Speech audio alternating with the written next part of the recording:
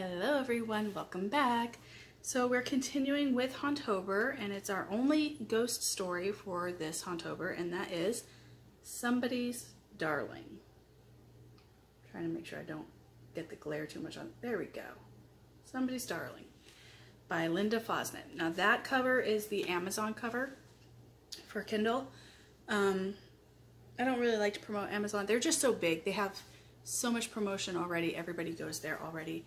I'd rather promote like half-price books or Barnes & Nobles, places that aren't like the forethought of everybody's brain, personally.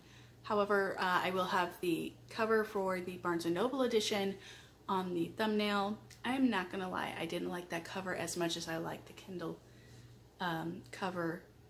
It was an okay cover. However, there's one thing that's glaringly obvious, which is that they photoshopped a hat over the soldier's head. It's, like I said, it's a completely different cover. It's fairly well done except for the hat. It just doesn't work. It just looks like they looked at the picture and they're like, oh, he's supposed to have a hat. And like stamped a picture of a hat on it, essentially, is how it looks. Not a huge issue. I mean, let's face it, once you've passed the cover, you're not going to look at it again, so not a big deal.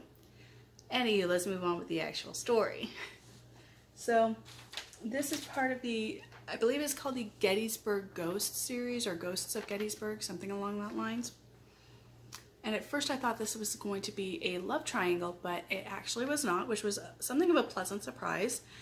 And aside from graphic remembrances from the war, there really aren't a whole lot of trigger warnings. There are trigger warnings because of remembrances of the war. They both remember how they died. They actually actively talk about how they died, and at one point there is a full-on flashback scene, but it's in a kind of a roundabout way. So it is in there. I don't know if I'll get to it in the review because I don't want to give away too much, but I might, because it is kind of an important thing to keep in mind before you get it, if you decide you want to read this story. So we have four main characters. There is a supporting character, and I'm not gonna lie, I forgot her name. I think it's Teresa, but I could be wrong. But the four main characters are Jesse Spencer, who is a Confederate officer from Texas, Mama Phyllis, who is the soul of a former slave who had died a few months before the Battle of Gettysburg, Joel Casey, who is a Union soldier, and Lucy Westbrook, who is a girl who works at one of the restaurants in Gettysburg, working her way through college. So we start off with Jesse and Mama Phyllis in kind of like town square of Gettysburg. It is not uncommon for like reenactors to wander through town and act like they are soldiers and things, apparently. I've never been there, so I'm going based off of the story, which is very well researched, by the way, for all the history buffs out there. So apparently ghosts can actually manifest themselves in a solid form to a person. They still can't touch them, but they can look solid, so that they can actually have conversation with you and you won't get all freaked out about the fact that you're talking to a ghost. Or they can be completely invisible to the living. However, even if they're completely invisible to the living, they can still be seen by other ghosts. They just look transparent. So it kind of works out, because then if there's like somebody that you know and you want to say hi to them, but you're in solid form and you see that they're not, then you know not to say anything, because people just think you're crazy. But so there's that. And then you also find out that the soldiers have really kind of learned to get along with each other. You figure they've been ghosts in Gettysburg for the last 150 plus years. You're gonna learn to get along. You're gonna learn to get past your issues with each other, no matter which side of the war you had been on, which is kind of cool. And the other thing is they can't leave Gettysburg or the battlegrounds. Those are kind of their borders, so to speak. If they try to pass the line out of Gettysburg, they just kind of disappear and end up coming back to Gettysburg. So not long after we have the inner musings from Jesse's mind, which is what brings us all this wonderful knowledge, Joel comes down the street, and immediately there is a very clear, very strong animosity between the two. It goes beyond obviously the war, because all the other soldiers have essentially learned to get along, so it's personal. And they end up getting into a bit of a verbal disagreement, and it ends up with them making a wager that each of them thinks that they could choose some random chick off of the street, and by talking to her and flirting with her a little bit, that they could basically get her to agree that she would pick him over the other. So they develop an interesting way of tossing a coin for, deciding who's going to go first, because they can't actually touch the coin. So they're wandering up and down the street looking for a coin. And basically before they go to look for this coin, they decide, well, I'll be heads, you'll be tails. And the first one we find, that's what it is. So Jesse ends up choosing, and he chooses Lucy Westbrook. Joel does not know this, but Jesse actually has feelings for Lucy. He'd happened to come across her one day, and when he was in the restaurant that she works at, he likes to watch children because, children are usually sweet and innocent like the younger they are. And he'd always wanted to be a father, but he never got the chance to. And so he went into the restaurant one day where there were some kids, and he happened to see her and liked how she interacted with children. And so he started kind of watching her in the restaurant when he was in invisible form. And you get the impression he's done this for like months, and he's essentially fallen in love with her, even though he's never really spoken to her. So in his mind, he has a reason and a chance to speak to her. And so he's very nervous about it. And then he starts worrying, well, what if she picks Joel over me? I'd never be able to come back and look at her again. My heart would be broken, kind of a deal. So they come up to her and they start chatting with her and flirting with her. And she's such a sweethearted girl. She's very shy. She's very timid. She doesn't like to hurt anybody. So, of course, she says, I can't choose. And they said, well, we can come back tomorrow. You can get to know us and eventually make a decision, right? And so they start to develop a friendship of sorts. And by friendship, I mean the two guys develop a friendship with Lucy. They still can't stand each other. And at one point, Jesse makes a comment, and it's like a joke, and Lucy goes to like playfully swat his shoulder, and her hand goes right through his shoulder, and understandably she freaks out. And the guys initially decide to stay away from her. They don't want to freak her out anymore. They don't want to make her life any more difficult. She's very scared of ghosts. She's very sensitive to the paranormal, apparently. And eventually, she kind of comes to terms with things, and she realizes they're still the guys I was friends with. They're just not living anymore. And so she decides she wants to help them to cross over. Enter Mama Phyllis. As I said, Mama Phyllis had been a slave. She'd been a house slave. She had been partially in charge of raising the master's 3 children. So she has a very motherly type instinct. And she's basically taken on the mother role for any ghost in Gettysburg, not even ones related to the actual Battle of Gettysburg, just anyone who is there who maybe needs some sort of guidance. She's there for them. And so through talking to the guys, she knows that Mama Phyllis will sometimes hang out in the square, and she goes and finds her, and they gang up on the guys, and they say, hey, you got to deal with your stuff so you can cross over. And so Lucy ends up taking them to Devil's Den, where there had been a battle, part of Gettysburg, part of the bigger Gettysburg battle. And this is where we find out why the guys don't like each other. They battled each other in Devil's Den.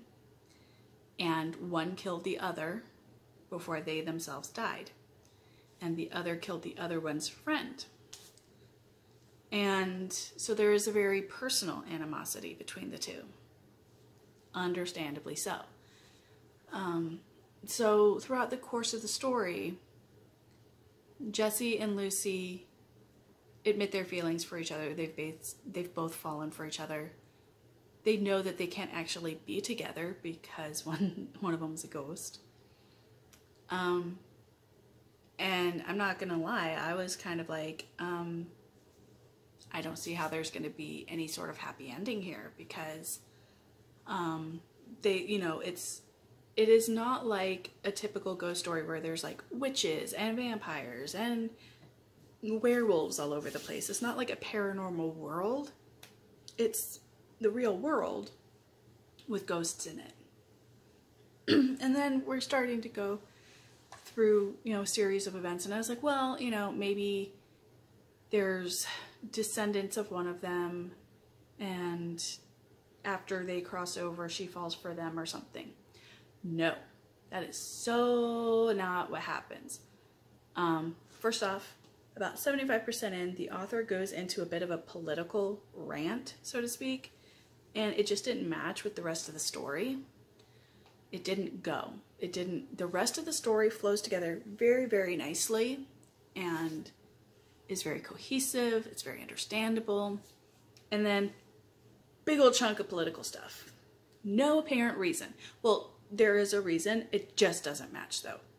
It's like if you had a picture and it was all nice and pretty, and then like watermark down this one section. It's distracting, but it doesn't completely diminish the appearance of the picture. I have no idea if that's a good analogy. Sorry. But, so aside from that, in this story, there's confirmation that there is a heaven and there is a God.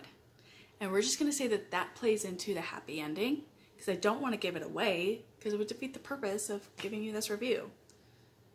Although, to be honest, the next review is going to be a spoiler review, but for very specific reasons. So, characters. You really didn't get a whole lot of character development with Lucy. The only thing you really get about Lucy is that she's a very good, sweet-natured girl. Stereotypical good girl type, But then again, the story isn't really about Lucy. It's one of the few stories where the storyline is more based around the guy. And it's based around Jesse and Joel. Because you did find out earlier in the story that Joel had been married and had kids. So this whole time that he is a ghost, he's been away from his wife and kids. And he wants to get home to her. Home being heaven. And Jesse was never married. However, he had tremendous guilt over leaving his parents because he'd been an only child and his father had been a little bit older, so he kind of worried that they wouldn't be able to do all of the work from the farm, although he knew that his cousins would help out, and apparently he had a lot of cousins. So it's a love story between Jesse and Lucy, yes, but it's also a forgiveness story between Jesse and Joel, and it's also Joel forgiving himself for an indiscretion he had had, so that he can go back to his wife, Emma. And so there is character development, and it's, again, I would feel upset about the lack of character development for Lucy, except it was pretty clear she was not one of the main protagonists. It's a romance between a guy and a chick, but the chick isn't one of the major characters. She wasn't meant, well, she is a major character, but she isn't one of the two leading characters. The two leading characters are Jesse and Joel. And you could argue that she's a third leading character, but because of the fact that it's based around them coming to terms with how they died and everything, they are the two real leading characters. So it's a good story. I thoroughly enjoyed it. I thought it was very good. You get about halfway through the story and you're like, oh wow, this is a really nice, sweet romance. It's very sweet-natured. Jesse's like, the good old country boy. He thinks that the sun and the stars, Lucy hangs them every day. She can do no wrong. Utterly devoted to her. which is very sweet. I was at a point where I was like, cool, this is a story that I can maybe recommend to some of my friends and family who are a little bit more conservative. I have a couple of family members who are evangelical and are a little bit more strict about what they do or don't read or watch. And I was like, okay, there's not a whole lot of bad language in here. There's a little bit, I mean, but it's not terrible. I mean, they're both old-timey guys. They don't like to use bad language in front of women. There hadn't been any super explicit sexuality or gruesomeness. However, when you get to the part where they're going back to Devil's Den, there is a huge focus on Jesse's death to the point where one of them relives it. And it describes the pain he went through. And it was some massive pain. It was a very gruesome death. So if that is something that would be a trigger for you, do not consider reading this story. And then at one point there is an intimate scene. And yeah, so I was like, well, I won't be able to recommend that one. But, you know, it's still a good story. It's very well written. It's well researched. And like I said, with the exception of that little political rant that got put in there, about 75% in, it flows really well. I think most people would enjoy it. The intimate scene is not so important to the story that you have to read it. You can skip by it and it wouldn't be a problem. The only thing that is kind of important to the story that could be a problem would be the part where introduced to Jesse's death, basically, because that is intense and it's very rough to read. And you're like, oh my gosh. But, you know, if that's not an issue for you or it's something you can handle pretty well, then I would definitely recommend this story. I think I gave it like a 3.5 or a 3.6 stars. I think I rounded it up to like 4 stars on Goodreads because they don't do the split stars or anything. So yeah, I'd give it like a 3.6, 3.7 maybe. It was very entertaining. I really have no complaints about it. So I hope this review was helpful for you.